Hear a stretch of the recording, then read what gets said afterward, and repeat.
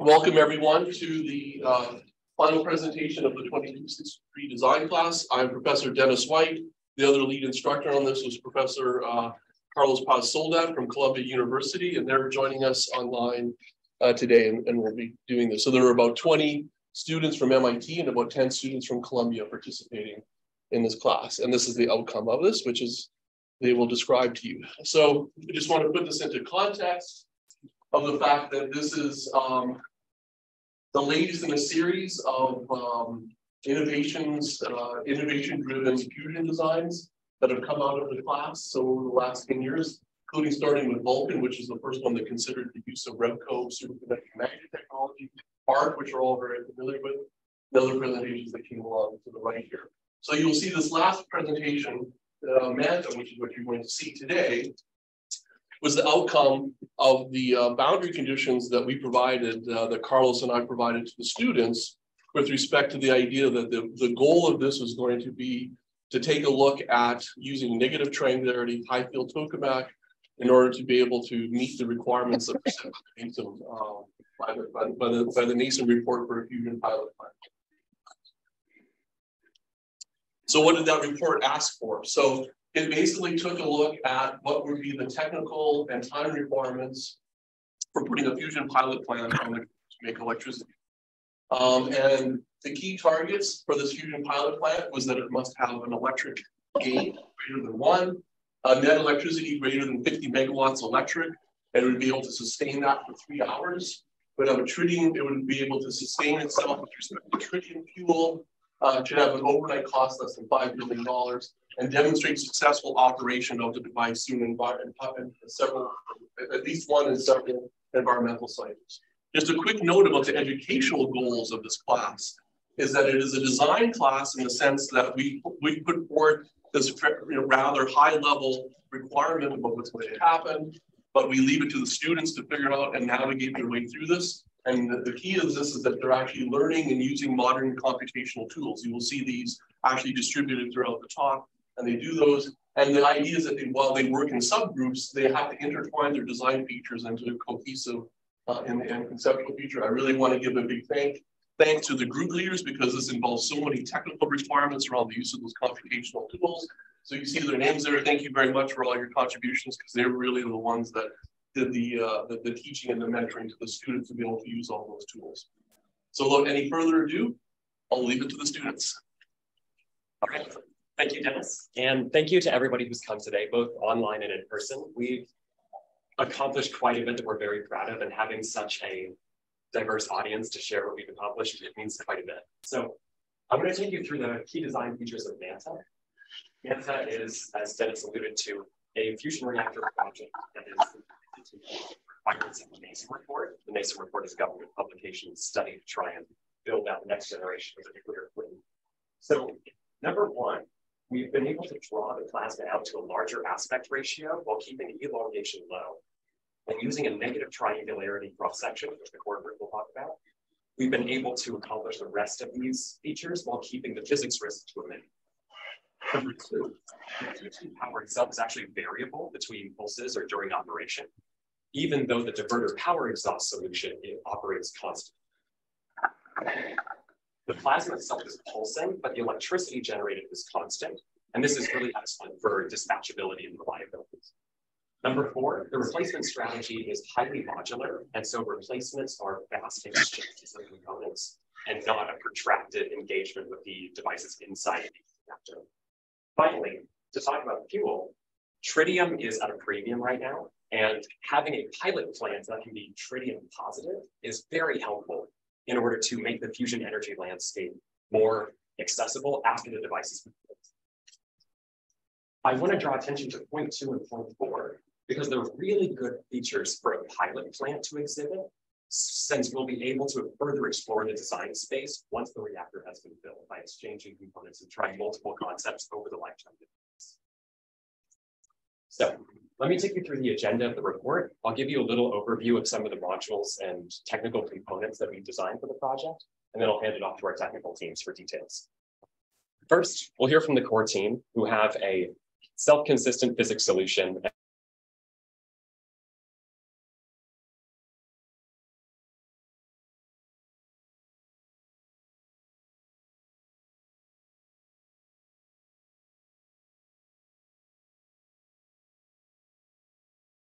the reactor will not melt. The neutronics team will take us through the neutronic analysis, which shows that even in the worst sections of the device, the radiation load is manageable, but we've incorporated many self-shielding features to keep this as safe as possible during operation. In the same section, we'll also be talking about how the tritium breeding ratio is positive. Afterwards, we'll hand it off to maintenance, where we'll talk about the modular sections and the options later on with this plan. Finally, we'll go to the integration group where we can talk about how all the major systems have been made compatible. And finally, the bottom line of this presentation is that even though MANTA is a prototype pilot power plant, we think that it will be under budget and is quite promising economically on its own. So let me show you the 6 components that we've integrated for this design. First, the core plasma, to give you a brief overview, is deuterium and tritium based with a little bit of noble gas impurity to control energy radiation. Around that, we built a vacuum vessel out of advanced but realistic materials that can very easily handle the power that we're putting into it. That's going to be immersed in a fly blended, which is sort of a reservoir. That reservoir contains a fluid called fly. It serves 4 key purposes. It's a coolant to the vacuum vessel to keep it functional. It is a heat transfer fluid that keeps the rest of the power plant supplied. It is a radiation absorbing shielding material, and it breathes the fuel that we need to keep the plant functional. All of those together fit into one single package that fits into the toroidal field magnet page on the left, TF magnets. They're responsible for maintaining the major shape of the plasma. PFs, the colloidal fields, keep the plasma pointed in the direction we want to optimize the heat exhaust. And finally, the central solenoid sits in the center and provides stability to the magnetic equilibrium. So with that, I'm going to hand it off to the plasma team, and they'll talk about why the core scenario we have is so special. Alrighty, is everyone ready on the MIT side? Yep. That's good. Hey everyone, we're the first group up and we'll be presenting our results on the core scenario development and edge integration. Next slide, please. To start, we want to motivate one of the key features of MANTA, which is that it exclusively operates in the negative triangularity L mode regime. Now, this offers various advantages over the typical positive triangularity H mode. Namely, we avoid producing edge localized modes. We have manageable diverter heat fluxes and improved confinement compared to the standard L mode. In this simulated plot at the bottom, we see that for similar normalized pressures, the core region sustains larger pressures in the NT L mode regime, as opposed to the pedestal region as we see in H mode. This lack of an edge transport barrier avoids the issues that come with it, namely edge localized modes and impurity retention. Next slide, please. Now, there's existing data from TCV and D3D that shows very compelling results. They've observed improved energy confinement with negative triangularity and weaker power degradation, which are both favorable attributes for a reactor scale tokamak. Furthermore, the plot on the right also shows relatively high normalized performance compared to other flavors of discharges. So the data we have so far is promising, and there's more data to come with the upcoming D3D campaign next month, which is incredibly exciting. So the fact that we've chosen to combine a radiative L mode regime and negative triangularity allows for us to have an adjustable fusion power plant with constant scrape-off layer power to the diverter. The inductive pulsed L mode means that we have no need for RF current drive and no H mode pedestal, which gives us our variable density. The variable density allows for variable fusion power output. And the fact that we use a variable radiative fraction, that is the fraction of fusion power that goes to the scrape-off layer, allows for a constant scrape-off layer power as power is varied. The low scrape-off layer power is also consistent with not having an H mode. The negative triangularity ensures that we won't accidentally access H mode and also improves the L mode confinement, which helps us lower the current at the same fusion power. So we've also chosen an inductive design that motivates having a large aspect ratio, that is a large donut hole. Increasing the major radius R lets us get a larger central solenoid. Larger solenoids have larger quantities of flux, which means we can drive more current for longer, which gets us longer pulses. And keeping the minor radius, that's little a small, means that we can control our plasma volume, which is the biggest cost scaling parameter as it goes with toroidal field magnet size. All here's a comparison between our negative triangularity, inductive and radiative L mode Manta core scenario with that of the original ARC tokamak, which was an H mode fully non-inductive core. So as we can see, we have this variable power output between 250 and 500 megawatts. We can achieve this with a constant power to the scrape-off layer of 25 megawatts. And we do this by varying the fraction of impurities, the density of impurities, which controls the fraction of our power that is radiated out. We have a higher aspect ratio than ARC, and that is consistent with what was motivated in the previous slide, and it has the added benefit of increasing our magnetic field on axis because there's less radical drop off. And finally, Manta has a lower confinement factor, and that's consistent with operating in L mode. So choosing the right elongation was a key optimization problem in Manta.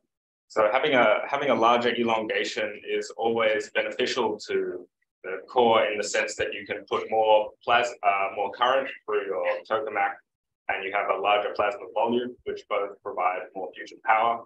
However, a larger elongation makes your device more susceptible to vertical displacement events, which cause disruptions. And this effect is exacerbated at negative triangularity. So as shown in this work by Song et al., as we go to increasingly negative triangularity, the largest controllable elongation that we can have reduces quite a lot. And so in line with this work, we chose quite a conservative elongation of 1.4, which matches their results and basically reduces our risk of BDEs. And just for clarity, these different levels here represent a dimensionless measure of the amount of active control that you have in your tokamak. And since we're in a pilot plant scenario, we're sitting on the lower end of active control. Yeah. So with that said, to decide the actual operational regime of Manta, we use the zero-dimensional tokamak techniques. And whether this technique works, it has been imposed as power balance using parabolic profiles. And we yield these plots which show how heat fusion parameters change vary with respect to temperature and density. Here we can see the auxiliary power in red, the fusion power in black, and the Q plasma in green.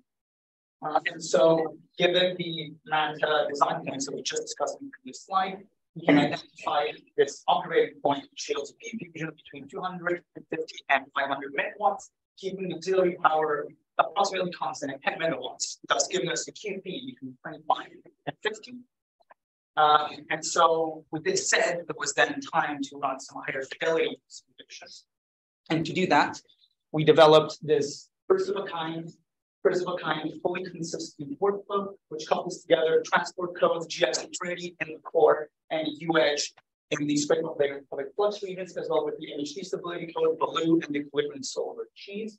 And from this diagram, you can see how all of these codes work together to provide full coverage along the entire normalized minor radius, so from axis to path separations. And this does allow us for a fully integrated design. So we conducted full gyrokinetic ion turbulent transport simulations using the GPU-based code GX coupled with the Trinity transport solver. And these runs were under the assumption that we are using static density profiles that are consistent with experimentally observed L-mode shocks at ASDEX. And we also used a static electron temperature profile with adiabatic electrons. And these runs showed that we can achieve 400 megawatts of fusion and an average temperature of 25 keV.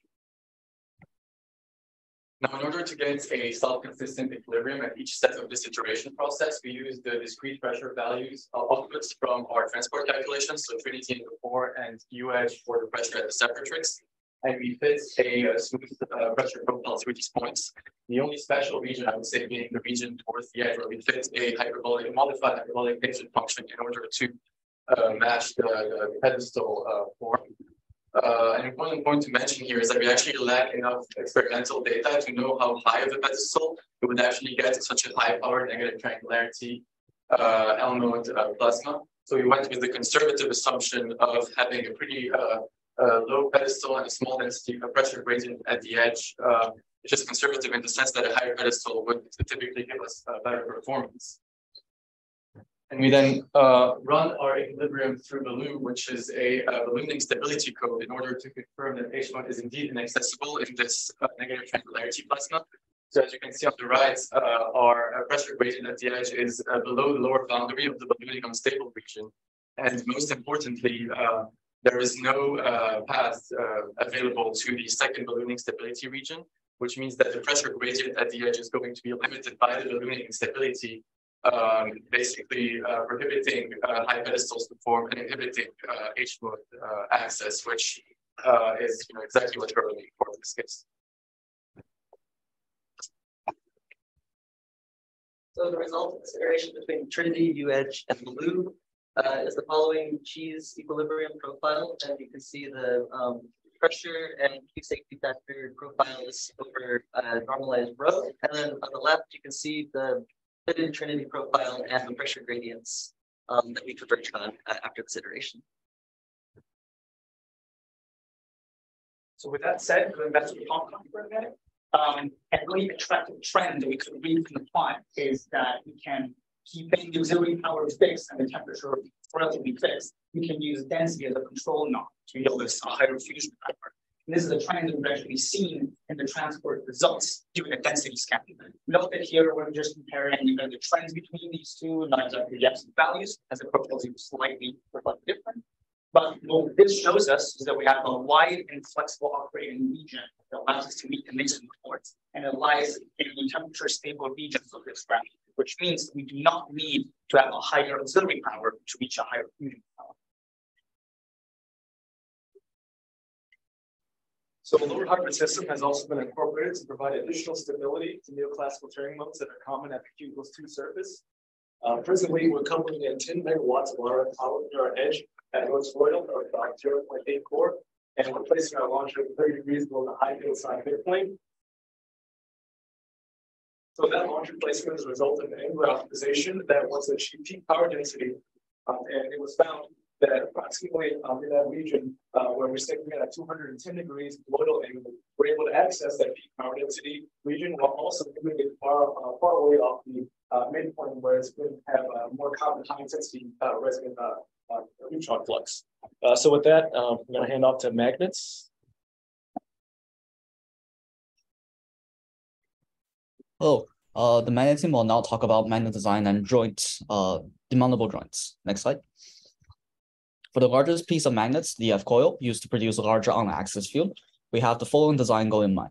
It should include demountable joints and suitable for top-down maintenance, a high magnet field of 11 Tesla with Repco superconducting tape on the plasma axis. The coil will also use non-insulated magnet design, allowing for improved quench resilience. A reasonable stress of 0.6 gigapascal on the magnet body, referenced by the max stress report from the arc fusion device. And lastly, a design goal of operating fraction of 0.6. From this, previous slide. From this, we have chosen a rounded window frame as our magnet shape. Its simplistic shape allows easy manufacture process while providing enough space in the corner for the blanket and dividers. Also allowing joint to be placed on the top as a horn-like structure for direct top-down access. Demountable joints also, in addition, permit the placement of PF coils within the TF cage. Next slide. I think there's an error. There should be two pictures here. Try clicking one. A total of 18 TF coil are deployed in this design, simulated in console. The magnet field simulation results shown on the left. This configuration gives us 24 Tesla max inboard field and 11 Tesla on the axis as the design goal specified. A 1/r drop-off on the field strength can be observed as expected. The magnet and the casing have large curvature on the corner. The top corner of the magnet case is also filled with steel, forming a rounded corner along the internal surface. Together with a D-shaped supporting structure, we observe a 0.6 gigapascal mass stress as we have set in the design goal, as shown on the right figure, all matching with our design. Next slide. So a very important part of our maintenance scheme is this access to the top of the vacuum chamber, which is from our joints. So the way that we're figuring out how to do those joints is using the pancake structure within the the magnets is integrated with soldered joints. So each magnet is made of 18 pancakes, and each pancake is soldered from between the deep U shape and the shallow U shape on the right there. They're soldered at the joint that is highlighted on the right if you lay the pancake down on its side. It uses low temperature solder, and the current is shown in the picture in the middle as well. And if you'll notice, the current goes in opposite directions in the corners, which reduces the stress in the corners as well, which is another benefit of this design. The demountable joint technique was developed by Theo Moratides at PSFC. It's using a new technique that does low temperature solder in a vacuum pressure impregnation process. Next slide.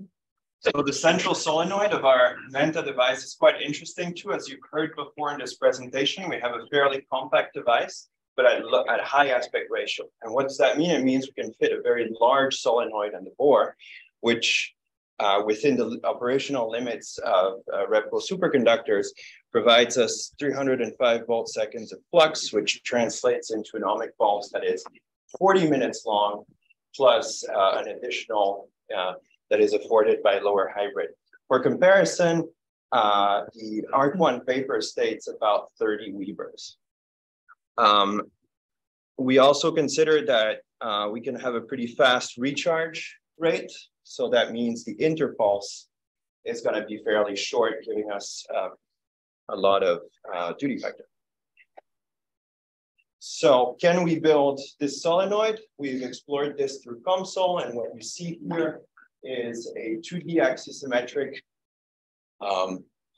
simulation of the solenoid shown here. It's about 7 meters tall by 0.3 meters wide. Next to it, we have included the colloidal field coils to consider their contribution to the Lorentz load, as well as the plasma as a single turn 10 mega amp coil.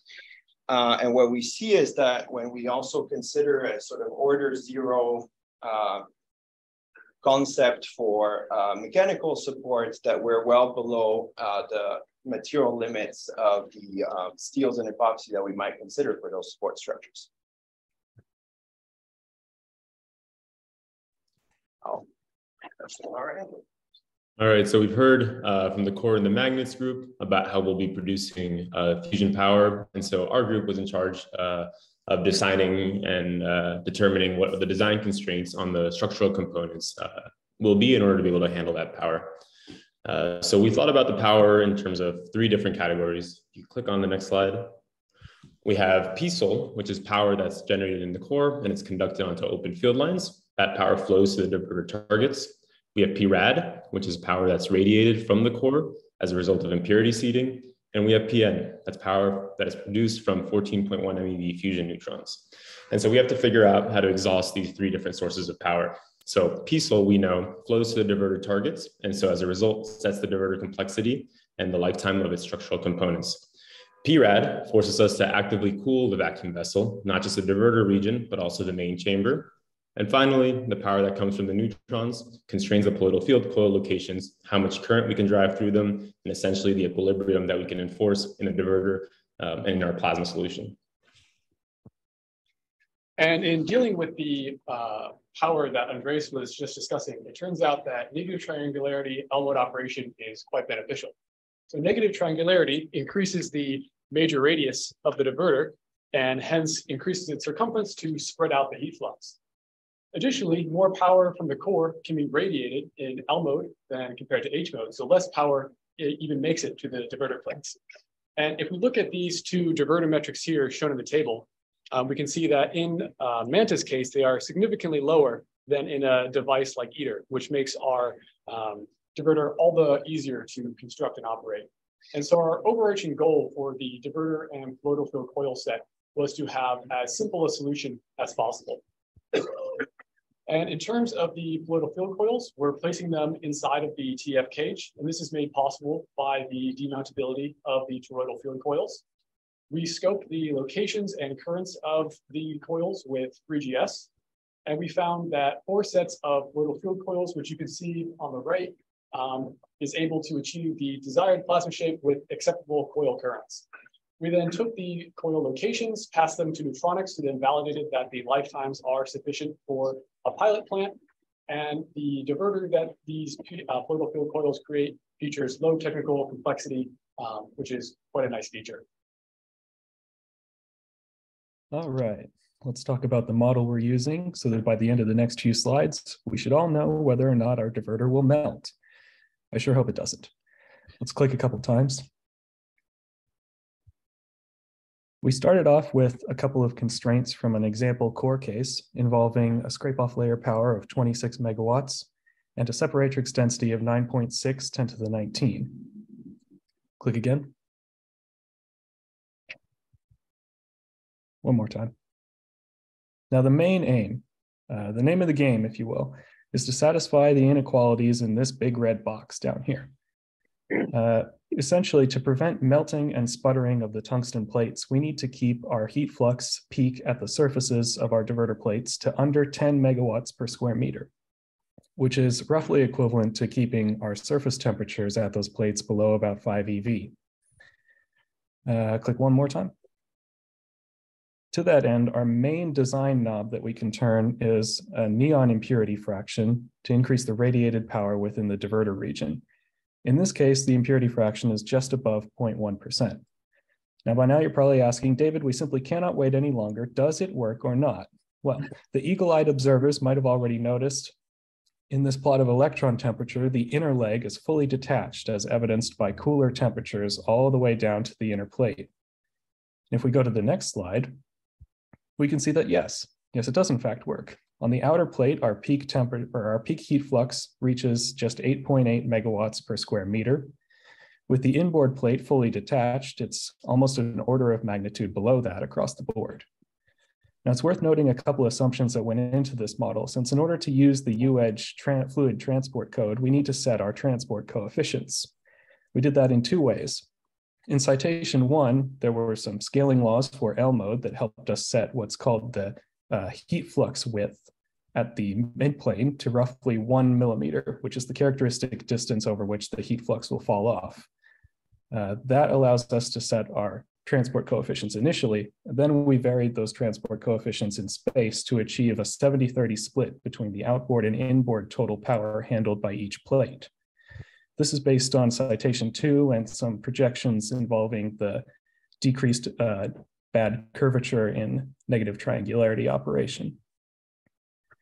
Now we have one last thing to check. We can't forget about our plate temperatures. So on the next slide, we can see, lo and behold, our Tmax on the outer plate does not reach 5 EV, and on the inner plate, we're positively cool at less than 2 EV, or at least I think that's very cool. Now let's head on over to Harry to talk about how robust our situation can be going forward. Okay, so the power handling team then investigated how sensitive are these peak heat fluxes on other plasma parameters, such as the power through the scrape-off layer and the fraction of neon impurities. And so to that end, we simulated we ran several US simulations with different scrape-off layer powers. And that's shown here in this graph. The different lines of different colors show different neon fractions.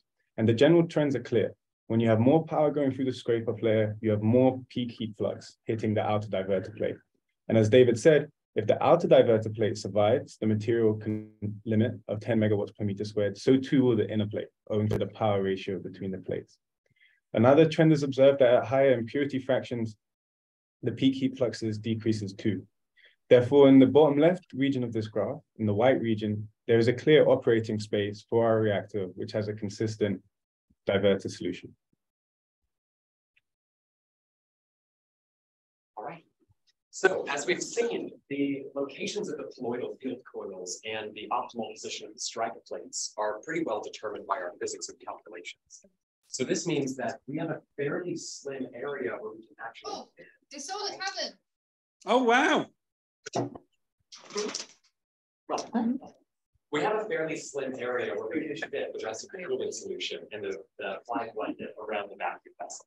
So in order to pursue this modular design, we put the colloidal field coils in their own cryo rheostat so that they can be temperature controlled, where the rest of the vacuum vessel has been built into and around the vacuum vessel. This allows us to feed in the fly coolant that we need through the colloidal field point locations and exhaust into the tank as a reservoir. Here you can see that we're pumping in from the top and pushing to the bottom where we're exhausting our coolant into the base. This gives us a strong natural circulation and improves the heat transfer. And then for the diverter specifically, we have dedicated pipes that come in at the same horizontal colloidal level and exhaust further along towards.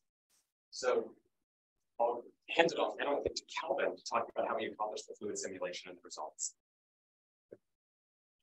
Thanks, Julia. So taking that same thing that we saw in the last slide, sort of turning it around so we can see the plasma facing in, we see the strike point, which we got from U-edge. We have a peak right in that middle, which is going to really dominate our cooling. And so taking your cross section, looking for, we added a fin right at that strike point or close to it to improve heat transfer in that area. So what did it actually look like when we put fly through the diverter? Well, we see that as expected, you have the highest temperatures right towards the center where the heat flux is, but all along the plate, our maximum temperature is below the recrystallization temperature, comes in to around 1200 C. That is the critical temperature that if you get below above that, your tungsten will start to fail. So we're very happy to see that by adding that fin, we can keep the entire diverter plate intact with the heat flux profiles that we have. And sort of as Andres brought up earlier, we can't just cool diverter plates. The radiated heating means that we also need to actively cool the vacuum vessel. So what we have is a centimeter of vacuum vessel wall, it's made of medium chromium steel, a fly channel that runs down, and then another wall which separates that channel from the blanket. And so the critical temperature for that steel alloy that we're using for the plasma facing component is 800 C. And so we can see that by having that fly channel there, we are able to successfully keep the entire vacuum vessel below that critical temperature, and we can sustain operation without material failure. So I'll hand it off now to Steve. So the major component which our team designed was the blanket, which is designed to capture the heat that comes off of the fusion reactions, create additional tritium to fuel the reactor, and shield the rest of the components from the high energy neutrons produced by the fusion. So our analysis sets sort of constraints on various other components, provides a couple of key points, that being deposition in various components from nuclear heating, radiation damage, and therefore component lifetimes, activation, so the buildup of radionuclides for things like maintenance, and then the tritium breeding ratio that sets our fuel inventory and fuel cycle limits. All of our analysis here was conducted using OpenMC. You can see our completed neutronics model here on the right. I'll point out some of the key components. So we modeled the PF magnet, the fly blanket, vacuum vessel, and then surrounding our blanket tank, we placed some additional layers of dedicated shielding for neutrons, tungsten carbide and boron carbide shielding. So we selected our materials very carefully. We wanted advanced but realistic materials that allow us to keep the device compact while keeping the activation low.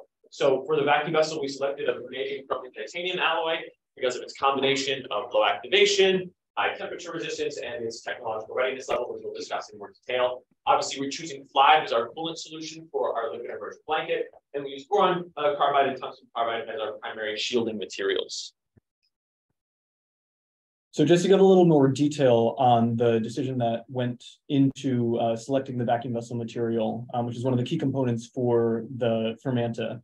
There are several design constraints that we have when selecting this material. One of the key ones is the high operating temperature of the fly molten salt flowing around the reactor.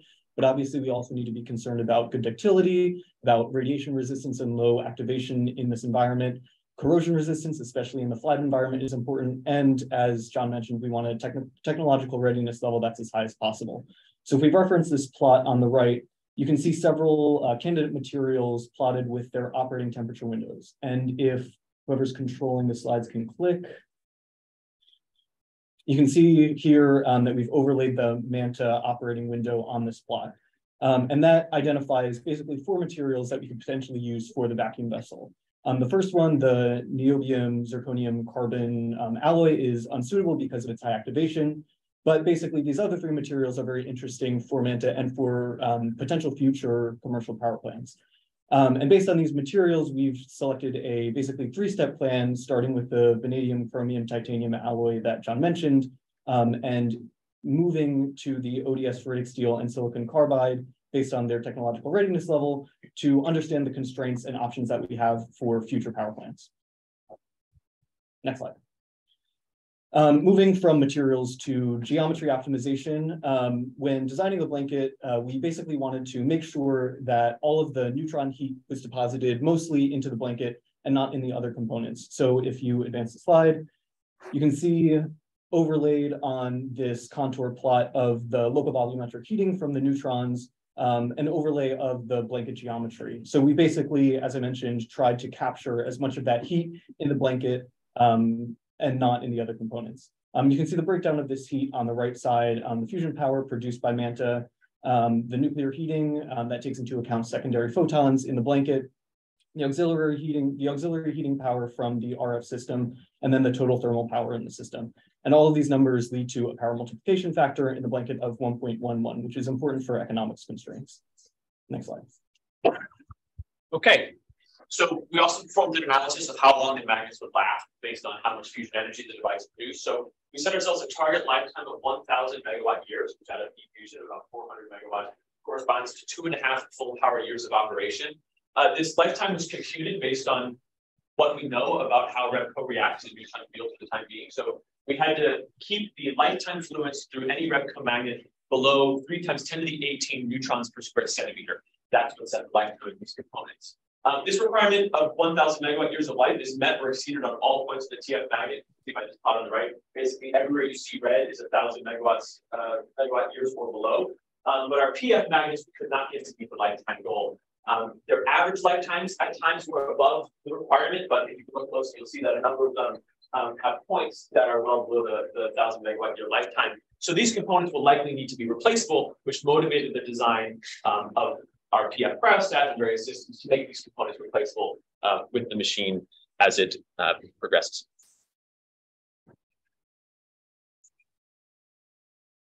So moving from the lifetime of the magnet systems, we also looked at the lifetime of the vacuum vessel. There isn't actually good data on the specific failure time of the vacuum vessel material based on neutron damage, but we did analyze the DPA anyways, and we get a DPA of about 2 on the vacuum vessel. This is predicted to be within the acceptable range for lifetime within a year of operation, but true lifetime limits of the vacuum vessel are something that would need to be determined by operation of this plant. It's unclear exactly how long they would last. We also looked at activation of the vacuum vessel to see what sort of radiological risk this might have once the vacuum vessel does meet its lifetime and we remove it. So we did a 2-step method to compute the gamma dose from the activation of the tungsten and vanadium chromium titanium alloy in the vacuum vessel. We ran this for 400 megawatts for 4 years, so much longer than this would likely last. And then we did gamma transport on those photons as they were produced in the vacuum vessel outwards. And we see that the blanket tank is basically completely capable of blocking those. We get a dose rate that is on the order of hundreds of milliamp per hour at the outer surface of the blanket tank. So once removed, it's extremely well shielded.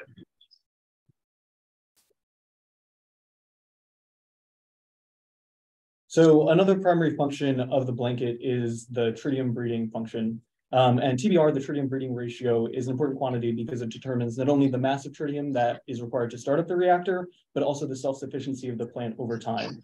So similar to the optimization that was done based on heat deposition contours, we can create global contours of the TBR in Manta in order to optimize the blanket geometry. So these contours indicate basically the smallest blanket geometry that would be allowable in order to achieve the indicated TBR. So using this optimization, we were able to achieve a TBR of 1.11, which, as Nigel and Cody will talk about in the coming slides, allows self-sufficiency of the plant. Next slide.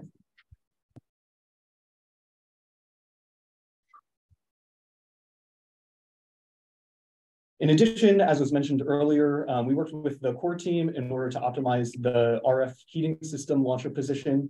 So model at the right here is basically the worst case scenario for the geometry in terms of the feed through of the system. So in this area that's highlighted by this kind of mustard color, the blanket material has been replaced with a copper alloy at half density. And this extends about 1/3 of the toroidal direction around Manta. And this is, again, basically meant to model the worst case scenario feed through geometry that we would have.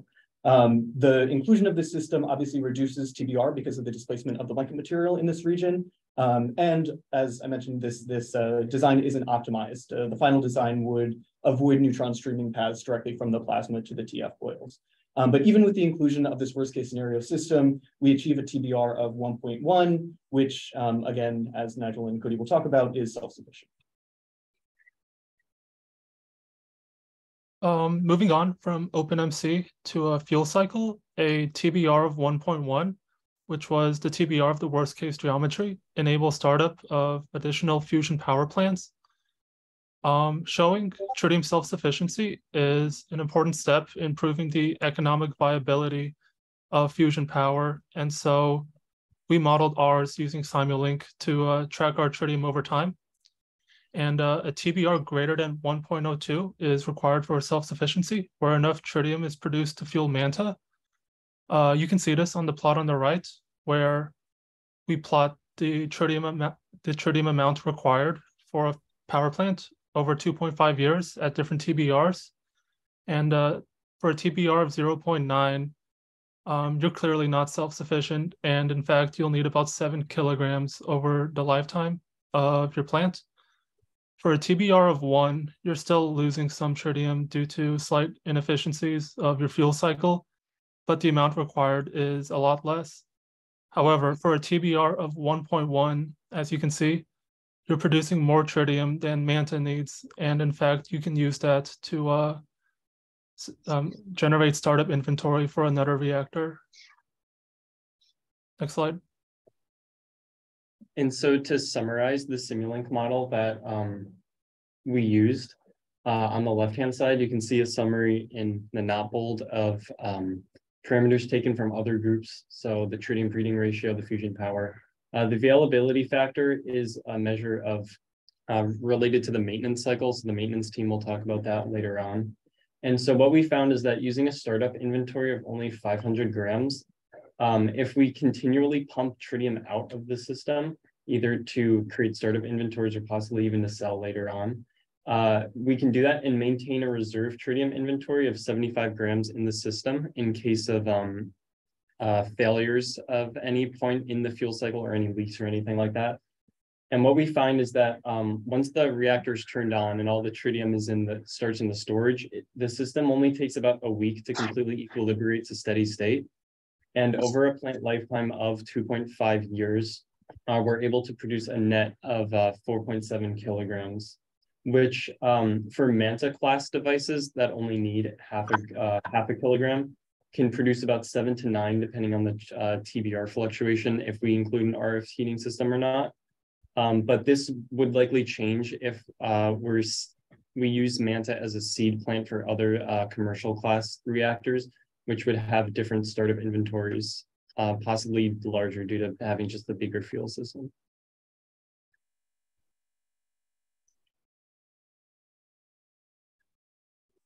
All right, Magnet team's back. We are also responsible for the maintenance plan for Manta. So the key thing that we absolutely have to do is we have to be able to replace the wearable vacuum vessel due to the neutronics considerations mentioned earlier. And the other big thing is we need to ensure operational certainty by minimizing downtime. This is a power plant, not a science experiment, and time is money. The overarching strategy is we are proposing replacing the vacuum vessel and blanket tank assembly together. Both components that are shown right here. This helps with a few things. First off, the blanket tank provides shielding against the radioactivity in the vacuum vessel. The other big thing is you don't have to take apart the blanket and put it back together. And do that in a way that is helps simplify the maintenance scheme. And we are also speccing a very large cryo plant. Large in the sense it has 1.5 megawatts of surge capacity cooling, While we are actually producing fusion energy, though, we will only be consuming about 13 kilowatts. The 1.5 megawatts is for shorter durations. This animation shows the concept of operations for the maintenance. Without the amount of fallback as before, here you see how it allows us to just get the top off. And then the upper PF separates from the blanket and tank. Lower PFs cannot really stay in there unless the tank. Do the swap. And get back to operations, making energy. There we are. So as Alan mentioned, we are scoping an oversized cryo plant for this device to target a replacement time of 1 month. So in order to do this replacement cycle, we need to follow these steps that you see here on the left. The most time-consuming ones are the first two. So charging and discharging the toroidal field coils and warming up and cooling down the cryostat. So non-insulated magnets take a long time generally to ramp up and ramp down. So if we try to extrapolate from the toroidal field model coil experiment, we'd be expecting about 3 months to do just that step. Warming up and cooling down the cryostat also typically takes long in current devices. So 2 months total for K-Star and ITER. So that would leave us with a maintenance time of over 5 months, which is not really compatible with the mission of proving that this can be a commercially viable product. So we have done some calculations showing that with this oversized cryo plant, we can get the most time-consuming steps down to less than 2 weeks each, giving us a total of about 1 month replacement time. So why is this the case? Why is it that fast replacement requires a large cryo plant? Well, 2 reasons. So the rate-limiting effects here are, first of all, the radial current heating during TF charge and discharge, which is shown here. So the radial currents here are currents that go from one HCS tape to the other through the steel that they're embedded in. And then the other problem here is the thermal stresses on the toroidal field coils when the cryostat is warming up and cooling down. So we can kill 2 birds with 1 stone here with a large cryo plant with a large amount of cryogenic power. So just to note, we have a liquid nitrogen pre-coolant just for under cooling down, and a hydrogen coolant operating at 20 Kelvin with a maximum mass flow rate of 15 kilograms per second. So to show you what this looks like over time, on the top here, we're showing the toroidal field coil temperatures over time. In the bottom, we're showing the warming and cooling power also at the same time. So when we're starting with our energy production phase, we're operating at 20 Kelvin with 13 kilowatts of power. You see that once we start discharging the toroidal field coils to start the maintenance cycle, all of a sudden we require a lot more cooling power, 200 kilowatts. Then when we're ready to start warming up, we eventually crank up the power to 1.5 megawatts here, allowing us to get to room temperature quickly. We do the swap, and then we start cooling back down. Again, starting at about 1.5 megawatts, going down to the point where we can start using 200 megawatts, 200 kilowatts, of power. And while we're charging the toroidal field coils, and then finally, when we're ready to do our energy production, we can go back down to 13 kilowatts of power. So, so what we're seeing here is that the peak heating and cooling power are far beyond the needs of our fusion operation requirements. This will be an expense, but it will pay for itself in a couple cycles. And on that note, we'll hand it off to the economics group. Okay, so let's talk about the economics and balance of plant. So we know that we can produce a nominal power of 395 megawatts. So how do we turn that into electricity? We have designed a primary life cycle because of electronics and thermal properties that will operate between 500 Celsius and 600 Celsius, which falls within the operating temperatures of the rest of the materials. Because of the fact that the life is expensive and that it contains tritium, we want to minimize the exposure of the systems to flash. So we are using a secondary molten cycle salt. For that, we are using a solar salt, which is a nitrate mixture which is capable of working at temperatures close to the hot leg of the flag cycle without boiling, and at the same time close to the cold leg of the Rankine cycle without freezing. Then we pour that power into the Rankine cycle, which has been the optimal layout for its range of temperatures, and doing an optimization for with repeating of the cycle, we get for us a critical optimization that's going up to 150 bars. We get an efficiency of approximately 36%, and for a supercritical optimization up to 300 bar, we get 38.5%. This allows us to pour approximately 110 megawatts of electricity into the grid. So, given the fact that the plasma has pulses of around 53 minutes, we have designed a thermal storage system which would allow to operate the cycles close to steady state and produce a constant amount of electricity over time. So when the plasma is on, it's pouring approximately 424 megawatts into the secondary cycle. 410 megawatts of those are being transferred to the Rankine cycle, but 14 megawatts are being transferred from molten salt, which is being pumped from a cold tank to a hot tank, so that during the approximately 100 seconds that the core is off, we're going to pump back this hot tank solar salt to the cold tank and transfer the power to the Rankine cycle so that we get an average, constant average power of 410 megawatts. Okay, so after putting this all together, we find that our thermal plant design indeed meets the requirements of the NACE report, which are that we have a P electric of more than 50 megawatts and Q electric greater than 1. So as we work through the core, starting from peak fusion to around 400 megawatts thermal, moving through the blanket with multiplication factor of 1.1, and then including the effects of the thermal storage that Miguel just spoke about and heat exchanger effectiveness, the power that arrives at the Rankine cycle is around 410 megawatts thermal. And in our analysis, this produces for a subcritical Rankine cycle, 140 megawatts electric total, and for a supercritical Rankine cycle, 150 megawatts electric total. And so now taking into account the power budget shown here in the view on the right, where we include the auxiliary heating power, cryogenic power, time integrated, and the pumping power of the system, we find that for both plants, around 110 or 115 megawatts electric are available to send to the grid.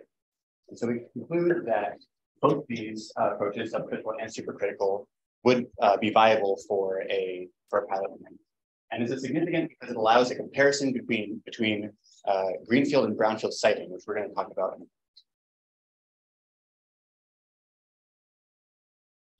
One of the NASEM report requirements is that the pilot plant costs less than $5 billion. We use a model that is a combination of bottom-up costing, top-down costing, and input from industry experts to estimate the cost of our device. The overnight cost is around $3 billion, which puts us at about $25 million per megawatt electric, which is actually comparable to a wind pilot plant that was built in 2020. So this is on a very feasible scale of things. The Sheffield model is commonly used for costing fusion pilot plants. We see pretty good agreement between this and our costing approach.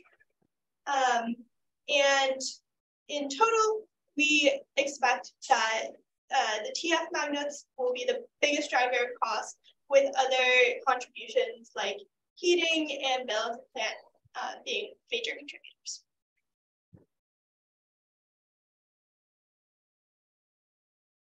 So as mentioned, our greenfield cost estimate for this plant is right over $3 billion. But what we look to do is reduce that cost further in order to make this more attractive to build. So what we considered was what additional costs we may incur by brownfielding and what costs we may save.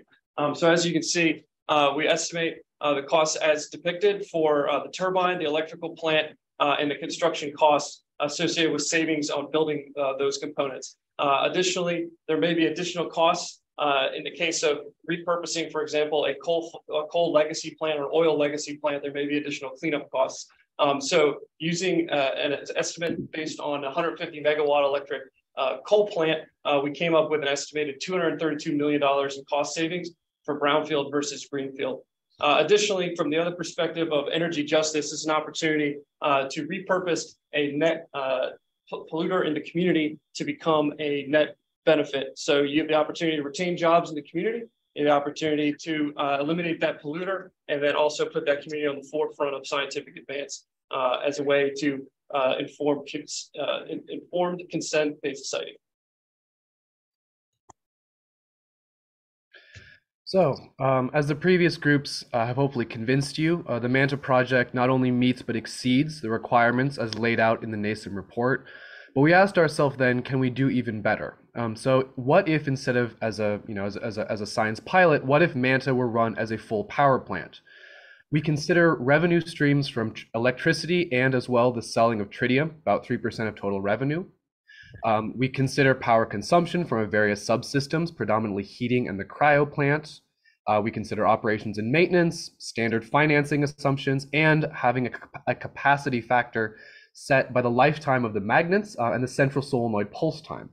All of these together, we generate for a 1 TF magnet lifetime multiple environmental cycle project of 2.5 years, a net cost of approximately $2.6 billion, which you will note is just above half of the limit as set out by the NASEM report. We then ask, with this techno-economic model that we have developed, can we go even further? If we scale up the MANTA project just beyond our physics operating limit, but within our Greenwald limit, we scale up core power by 1.5 times to a 600 megawatts fusion core. Our scalings from 400 megawatts fusion and a 25-year project, times 10 on the lifetime of the project, we generate 227 megawatts electric power, with a levelized cost of electricity that puts us profitable in most of the United States electricity markets, such as, for comparison, the New York and Boston metropolitan areas, although still not cost competitive with respect to existing electricity generation technologies. However, we feel that this project, the MANTA project, which is designed to be a pilot, having it be profitable but not competitive is exactly what we need and an extremely positive outcome of our work. Next slide, please.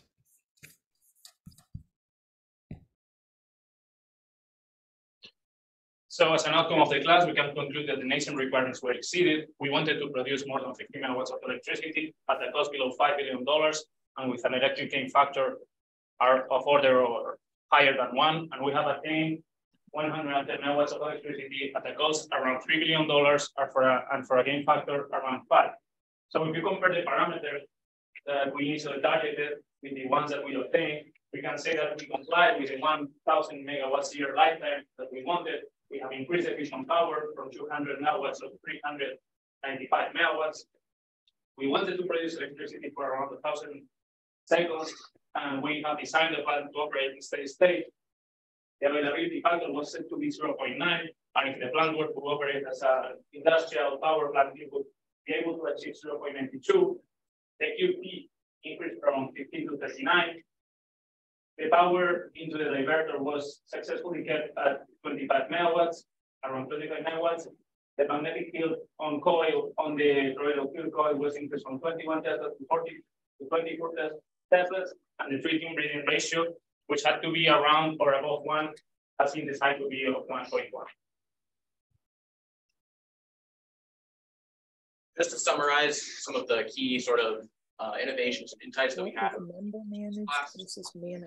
able to meet and exceed all of the National Academy of Science, Engineering, and Mathematics report requirements by coming up with a self-consistent physics model that leverages large aspect ratio, low elongation, and negative triangularity to ensure large variable fusion power output while keeping a constant diverter power exhaust rate. We have a close plasma design, but we have constant electricity output by having thermal storage in our thermal cycle. Due to the modular design of the reactor, we have a flexible replacement strategy that allows us to iterate different vacuum vessel designs and things like that, multiple environmental cycles. And we found through neutronic simulations that we are tritium self-sufficient and can actually generate excess tritium to start a fusion industry. This is the end of our presentation.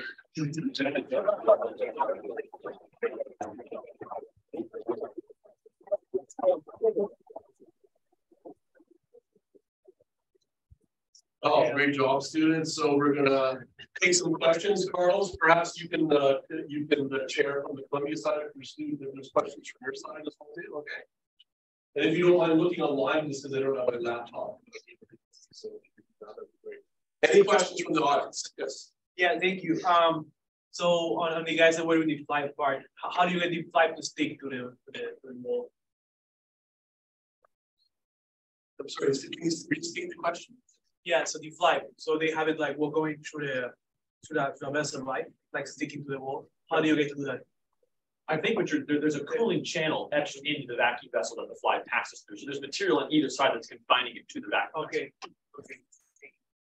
Also, I had a question regarding the levelized cost. Very end.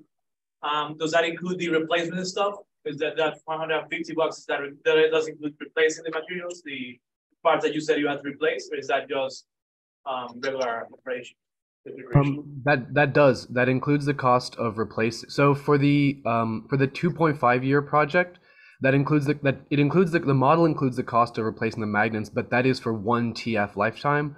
For the extended projection to a 25-year project, that also includes the cost of replacing the toroidal field magnets. We have a question over here. Okay, thanks. Professor Mall. Wow. I'm really impressed, everyone. You did a great job. It's just super. My question is, what next? Are you putting together a report? Is this going to be distributed to others in the community? It's really well done, and I'm interested to know what you're going to do next. They're looking puzzled. So Carlos, thanks, Mike. Really appreciate that comment, and so show it to the students. They really worked amazingly hard at this. I think the idea, Mike, is that we're gonna. There's still a little bit more work to do, and Carlos had a great idea that this would be presented to the U.S. BPO, the Burning Plasma Organization, because they're having a series of pilot designs right now. So I think that the idea would be to report this back to that meeting, and the students would be able to present it there to a national audience. No pressure. Hopefully it matures into a publication also. Into a publication, yes. Yeah. Okay, Alex, yeah. Yeah, I just want to ask, well, first, really nice work, really impressive. You showed the cool TF12 design, but then you had that at the beginning, and then later on you were modeling it just as the oval shape. And I was just curious, is there a really negligible effect of having that extra U at the top and the magnetic equilibrium and up-down asymmetries, things like that? Did you just ignore it? Can it be ignored? From a neutronics perspective, I think actually our assumption of just making it elliptical is conservative, because you're actually pushing the TF stuff farther away. I think we chose that shape also because there will be steel material there that will be supporting it, but I think for us it is actually conservative, the geometry that we assume, and going with the horn shape actually, I think, improves the life. What about other things? We haven't modeled the effect on the equilibrium. In terms of 3GS, it just takes in the field on axis. So assuming the field on axis doesn't change, which I don't believe it would, since we got that number from Michael's simulations with, I believe, the top view in place, that would not affect the 3GS simulations. Perhaps a question about the ripple that's arising. Anybody want to take that one on? I know that you're considering the magnet design. I looked at ripple due to radial current, and that's just managing the radial resistance for the strong resistances. And the contribution of ripple from that is below 5%. I don't know if Michael looked at ripple due to geometry. That would be roughly. Oh, really? Amanda. Well, you're talking TF magnets. I think you said very quickly that it's more resilient to quench. Is that an assumption or something you analyze? So we do not have a model for quench dynamics. That is just sort of something that we were told that the PSFC and CFS are working on right now, but we don't have those tools. That was a bridge too far. I'm putting that in place. But that's the idea, that we would implement the strategies that we're testing up top with that. Any more? Oh yeah, Brian.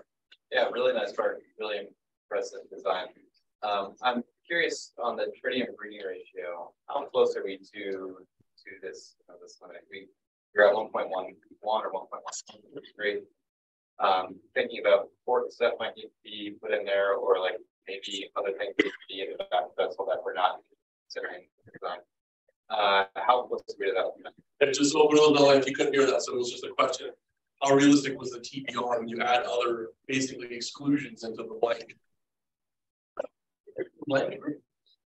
Yeah, so we presented basically the worst case scenario for the RF system specifically. That being said, as you point out, as we make the design even more realistic with other subsystems that might have to go through the vessel, it'll probably decrease slightly. But again, as Nigel and Cody showed, we have a good margin in terms of self-sufficiency.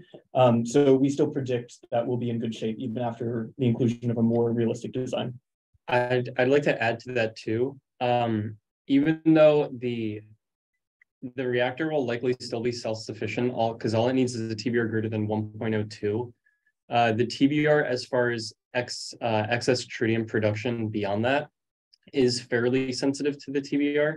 So a reduction of 0.01 from the RF to the, which was the difference of including this RF system or not, it reduced the achievable like additional tritium by I think around 0.7, 0.8 kilograms over its entire life cycle. So that would be also another consideration to make, and that it would be necessary to optimize these things to keep the TBR as high as possible. Thanks a lot for the technical revelation in this was about how important in this design it has such robust TBR because there's fly right up close to the spectrum. So, by the way, for those who are interested, zero enrichment in this fly. So, lithium enrichment, that's just natural. Which is actually better than that for a whole bunch of reasons. Yeah, great. Anybody online? Hello, Lucas. We have two questions online. One from Lucas Spanglish. Yeah, hey, thanks for taking my question. Nice presentation. By no means am I a subject expert here. In fact, I'm interviewing for a postdoc at the PSFC, but I'm coming from ML. But I was surprised not to hear any discussion of like formal discussion of caveats and really many of the sections. Can you like talk a little bit about what are some of the unforeseen risks that you're anticipating or like unaccounted for combinatoric effects or something like that? It's a really good question. I mean, maybe a couple of the groups you can comment maybe as to what you would lose sleep over about this design. Yeah, I can take something from the diverter and power handling group. We have been using a rough mock-up of fly tight joints for the cooling. I think we've been using technology from molten salt reactors to investigate flanges, sealing systems. But I think that really getting fly at these temperatures behind tungsten this hot, I think that will be an area of research in the future. Excellent. Anybody else want to comment? Perhaps from the magnet group, I think we have to be very careful with boundary condition when we set up our stress simulations, and having a gradually more realistic solution for the different supports and shapes of and how those are, tied to the grounds or fixed boundaries will really help get to something that we could really trust and bank on. Any other group want to comment? I can also comment from the economic side of things. The scaling of how much it costs to go from material to an actually fabricated item is rather uncertain. So that could definitely change costs greatly. Also, there's the question of the finance model, how you actually get the money to build a reactor. It's always the money. Yeah. Just one note from the core group, which is actually the elongation was not self-consistently calculated, including the internal inductance of the plasma. And given that the Cosnar is actually quite sensitive to this, we really need a full self-consistent vertical stability modeling, which will happen further work. Yeah. And then from maintenance side, we're worried about unscheduled maintenance caused by disruption. We weren't able to look at that. It's always disruptions. Yeah. And Tony had a question from offsite. Tony Chen. Thanks, Carlos. Great presentation, everyone. It's really nice to see how this turned out. Very impressive work. One of the nice things about this reactor is the variable power, which comes from controlling density and impurities. So I want to ask, two questions. Did you scope out particle fueling, like pellet injection or gas puff with specific requirements? And also, did you look at core particle transport with kinetic, Trinity GX, and incapacity? So we began our kinetic electron runs in Trinity, and we ran into some issues. We couldn't model the effect of impurities in improving the confinement factor, which is a big factor. And so some of our earlier runs were not looking terrific, but we basically have to wait until multiple species can be added to Trinity GX, which is a capability it has. It just needs to be put into place, and then we can get a consistent picture with our operating scenario. Anybody want to take fueling? Yeah, because we're operating in L mode, we can get away with gas pumping to fuel the impurities because there's no large pedestal. Did you hear that? So it's gas pumping, it's L mode. H mode bad, L mode good. Is there anything more specific you can say about the gas puff, like specific requirements on flow or actuation or time? Well, the diverter group actually probably indicated the aspects of what the pumping would look like, but those are not presented in detail. In fact, that's probably one of the things that we want to shore up a little bit, because those are difficult calculations. And that's probably the most important thing, Tony, is because what this is clearly telling us is that we're going to get constantly detached high neutral density diverter volumes. And what we need to do a little bit more work on actually what that means for ash exhaust and for particle exhaust. Yeah, you should have push-pull control on this. The simple gas pumping and diverter pumping and gas pumping. I'm really excited about that. It's actually a completely underlooked at problem in controlling fusion. And in the end, it's critical because this actually impacts very strongly the tritium inventory in the plant, the tritium mix up. Great questions. Anything else from here? Yeah, very cool. Thank you. Great job to everyone. Anything from around the table at Columbia there, Carlos? We have one more question in the room here. Fantastic. Hi, I have another tritium question. Did you select a method for tritium extraction from the flibe, and does that have significant power requirements? What were the power, maybe it's a good question. What were the power requirements of the flibe itself? Were those considered? I mean, circulated and applied. Flibe was circulated, so there's some pumping power. Mostly we assume the significant pressure drop, for example, through the diverter, through those cooling channels, and through heat exchangers. So we didn't all of the types in the system, and those are included in the power of the pumping that we showed a little bit earlier. But there's not a power requirement for tritium extraction explicitly. Yeah. So it's a little bit TBD. It's a great question. It's a little bit TBD. This is why we're starting the Libre experiment here at MIT. Is one of the reasons is to try to start getting a handle on it. But it's likely that the concept here would be that as the flibe is circulated out of the tank and out to the heat exchanger, it's something like in the heat exchanger or secondary system that we'll be trying to extract the tritium every time it passes through. But we don't know the details of that yet. That's what we're working on. Great questions. Okay, well, actually, and again, I want to really thank everyone who was a group leader. Please stick up your hand here so we can acknowledge you.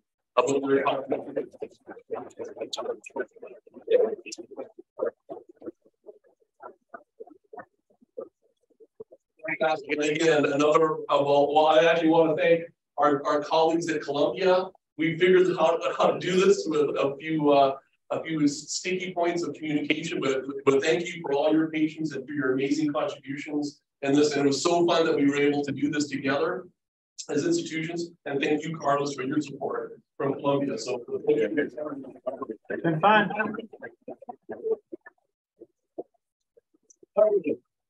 Thanks to students again. Spectacular job, everyone. What grade should I give them? Maybe I should just do a little quicker. Well, Dennis, I told them if they went overtime, every goal we missed in the World Cup. They got this one was one mark. Well, again, thank you, everyone. You guys keep us on our toes. This is really spectacular work. The way that you work together, you learn so much. But you also, like, it shouldn't surprise me every time this class happens. This taught me a lot as well. So thank you so much. Yeah.